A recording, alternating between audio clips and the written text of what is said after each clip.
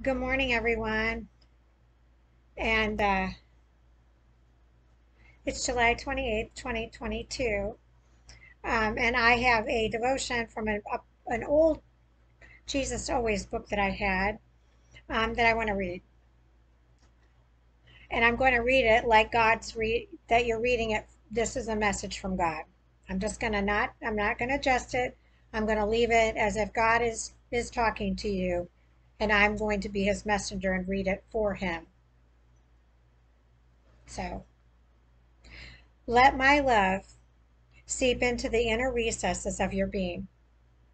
Do not close off any part of yourself from me.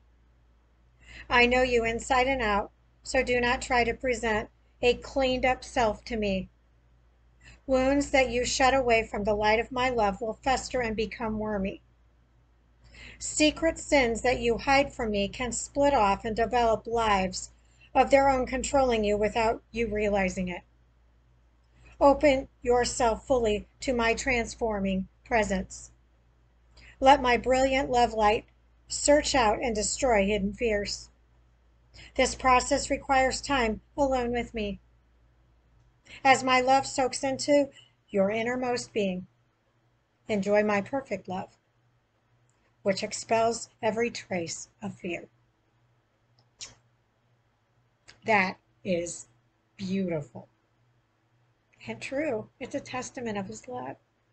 Now let's read the scriptures to go with it, and they're pretty big ones. O Lord, you have searched me and you know me. You know when I sit and when I rise. You, per- you perceive my thoughts from afar. You discern my going out and my lying down. You are familiar with all my ways. Before a word is on my tongue, you know it completely, O Lord. Search me, O God, and know my heart. Test me and know my anxious thoughts. See if there is any offense way in me, and lead me in the way everlasting. Psalm 139, verses 1 through 4 and 23 through 24. There is no fear in love. Dread does not exist.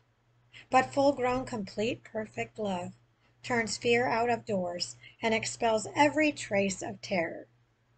For fear brings with it the thought of punishment. And so he will see who, and so he who is afraid has not reached the full maturity of love, is not yet grown into love's complete perfection. 1 John 4, verse 18. Stay tuned. I've got more coming up. Love to all bunches and bunches.